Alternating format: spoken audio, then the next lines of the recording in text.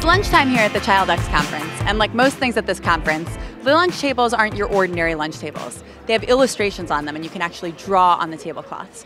So let's see what some people are doing.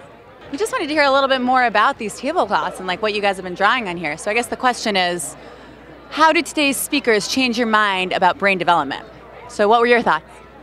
So attending a Childx conference really taught me that brain regeneration has a very good role. We can, the oligodendrocytes in the brain regenerate and allow us to live a better life and help our patients also lead a better life.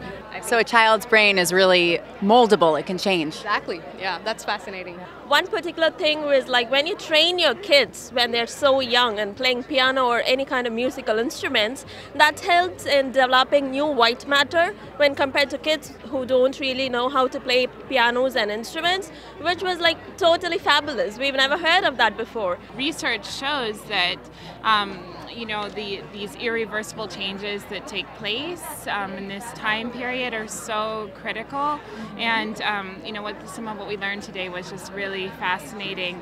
And on the other hand, what they were talking about, how we spend time with our children versus what they're not doing, the way we choose to spend time and not spend time with our kids is so critical. So the question we have here is, imagine a healthier world. This seems to focus a little bit on food, and I think it's important to make wise choices, but I also think doing things together as a community, being active, exercising, some of what we talked about today in the discussions today, and just being a family and doing fun things together. They should probably be doing everything that your grandmother told you about, exercise, eat right, stay with family, have friends, those kind of things.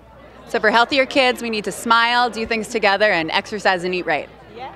So there you have it, Lunch at Childx, original as always. Behind the scenes, this is Maren Shapiro.